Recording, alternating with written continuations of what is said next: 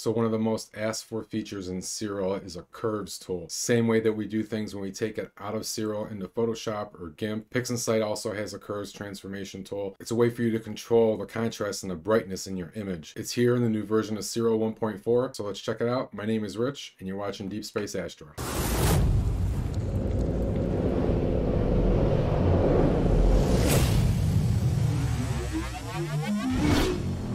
Okay, so the curves transformation tool is best used on an image that's already been stretched to some extent to give you the control over the brightness and the contrast that it's intended to be used for. So the image I have open right now is obviously a starless image that I have started doing some stretching using the generalized hyperbolic stretch with. And to access the curves tool, we're going to come up in the image processing under stretches, and then curves transformation. And we'll just quickly go over some of the functions that are within the tools here. So similar to generalized hyperbolic stretch or the histogram transformation, this is our histogram. Up on the top is our zoom level. So if I increase the 1 and keep hitting the plus button, we're zooming into our histogram. You can make this box wider by grabbing the edge and stretching it over if you need to. Hitting the button labeled 1 will reset your zoom back to 1. We also have a logarithmic scale, so you can use this view that we're looking at right now, or if you enable this option, it gives you a little bit better representation on actually where the data is at. This is obviously a color image, so we have our red, green, and blue channels. So you can make adjustments to all 3 channels, just 1 channel, just 2 channels, depending on what you're trying to accomplish.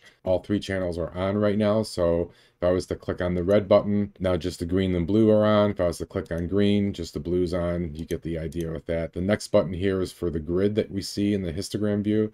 You can turn that off and on if you like. There are 2 types of algorithms that we can use, cubic spline or linear. And the easiest way to explain that is if I just lay some points down, we'll just put 3 of them here. And in cubic spline, if I hold my left mouse button down and drag this up, you can see the curve between the points. Nice, smooth, gradual curve. That's our cubic spline. If I was to change this to linear, then that curving goes away and it's a straight line from one point to the other. And it does have a different effect on the image. So if you look in the background here over at the flaming star, we're in linear without making any adjustments up here. If I switch to cubic spline, you can see it darken the image. And that's because of the different algorithm that it's using now. Again, it's a spline versus being completely linear. Curve point ID. So your curve points start down here in the bottom left corner. This is in your shadows. This would be labeled as 0.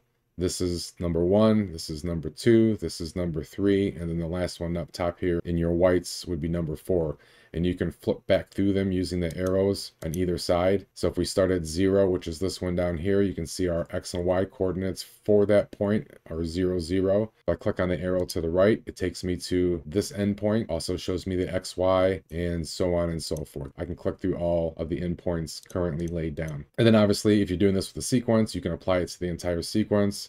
And we have our live preview button that we can turn on and off to show us the before and after. So I'm going to reset that. And before we start playing around with the curves, I want to point out that if you're planning on using the curves transformation, depending on how you do your initial stretching, you may need to change your workflow just a little bit. If you notice right here to the left of the histogram, there's a big space.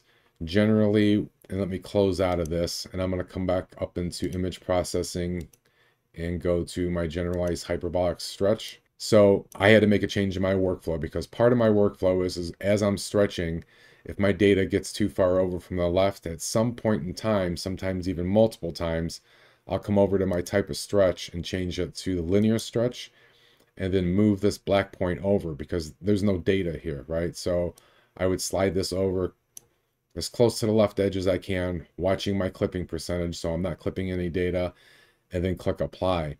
What happens when you do that, and I'll apply that and close it, and we'll come back up into curves again, is as I'm starting to lay my points down, I'm so close to the edge of the histogram with the data that I can actually start clipping data as I'm making my adjustments. So the idea is don't bring your data all the way over to the left side. You want to leave yourself some room to be able to play in your curves adjustment. So again, I'm going to close this and I'm going to undo that black point that I just set, and we'll go back into stretches and back in the curves.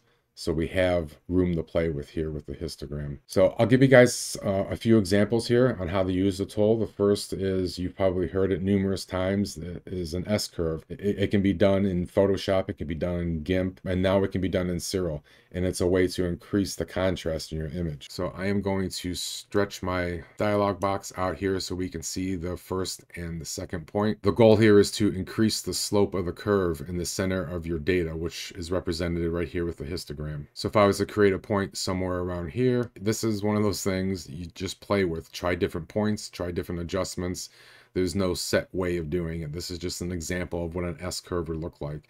And then I can come over here and put a second point. As I pull this up and maybe pull this one down and over a little bit, you can see how the curve is affecting the image. We can untick our preview button and hit it again. So that's your S-curve. You know, there's nothing wrong with taking this point and putting it over here. So if I wanted to move this point, I can just hold my left mouse button down and drag that point over. And you can see the different effect that it has on the image. If you need to remove a point that you laid down, simply just right click on that point and it'll go away. You can have multiple points depending how you're using the tool. The other way, if you just wanted to clear all of them at once, is just come down and hit your reset button. It'll put everything right back to the starting point. So that's the S-curve. The other one is you can make black point and white point adjustments. So again, this point here, curve point 0 and curve point 1 up top. If I was to left mouse button click on this point, I could drag over closer to the data, darkening the image. And then just the opposite, if I grab the white reference point up top and drag it over, the image will start to get brighter as I do that. So using it in this manner allows you to adjust the shadows and the highlights of the image independently. And then you can actually combine the two, right? So again, we want to watch we don't clip data being this close, but after moving my black point and my white point, I could come in here and I could start and do an S-curve.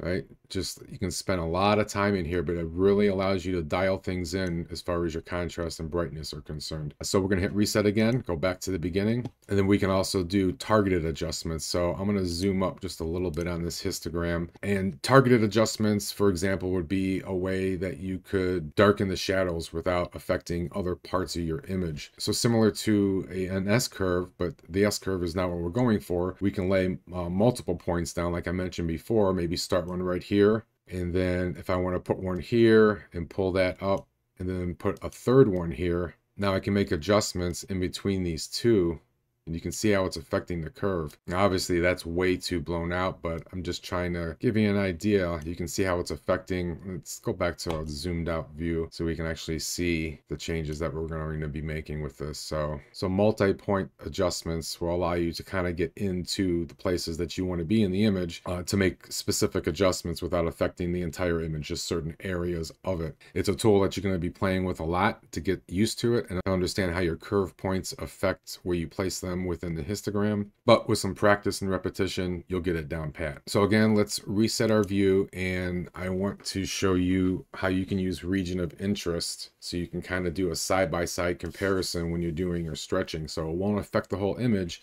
It'll just affect the selection that you've created. So for example, if I wanted to work over here on the flaming star, let's move this over so we get everything in view. I could draw a selection here, right click, region of interest, and set my region of interest. And this message is just telling you that the tool does support region of interest. So click OK. And I have a video on this as well. So I'll leave that in the description, as well as a link up top here that goes over how to use the region of interest. So now everything that's within this green box with our preview on, if I was to just start to make adjustments, the adjustments are only going to affect what's within this selection, within this region of interest. So I've been using this. I feel like I just want to bump up the levels a little bit, but I want to be able to see a before and after without needing to disable my preview and enable my preview.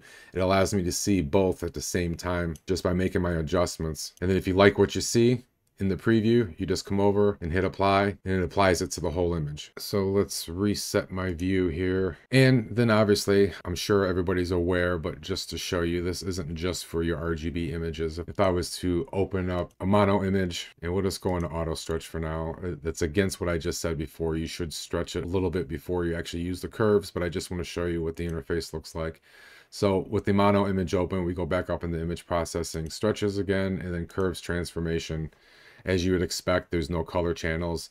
You just have the one monochrome channel that you can make adjustments to as well. Everything else works the same. So it's always nice when the developers listen to you and give you the tools that you're asking for. And this is one of those cases. So the curves tool is really going to help you improve your image processing. Spend a lot of time with it so you get good with it. It's not just a matter of throwing down a couple points and making a small adjustment and being done. Go through it, pull up some of your old data and play with that if that's what you need to do. You're really going to like this new tool. Before we go, I just want to thank all my members here on YouTube and on Buy Me a Coffee. Appreciate all your support. If you're not a subscriber, consider subscribing. Hit that notification bell so you never miss a video. Share the video, give it a like, leave a comment if you have any questions. I'll do my best to help you. So that wraps this one up. I appreciate everybody's time. We'll see you on the next one, and clear skies.